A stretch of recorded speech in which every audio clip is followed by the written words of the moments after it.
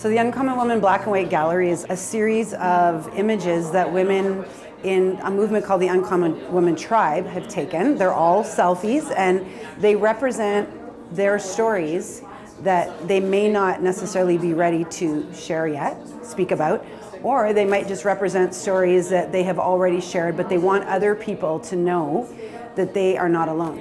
And so all of the images that you see on the walls are images that have the woman with a word on her body, and the word represents how she felt, how she feels, or how she'd like to feel.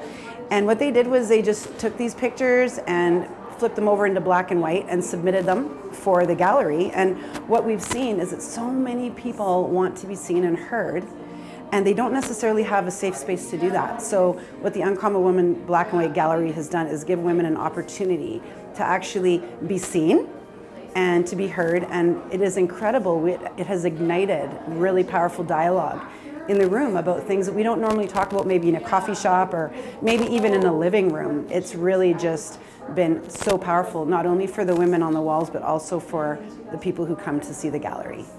Forgive is a happy word for me, that I'm forgiving other parts of me too, like other stories that I carry, that I'm forgiving myself for those things.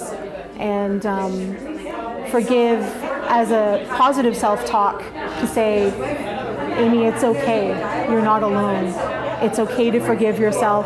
It's okay to be seen on a wall and to let others know that they're not alone and they can too forgive themselves for whatever they may be going through.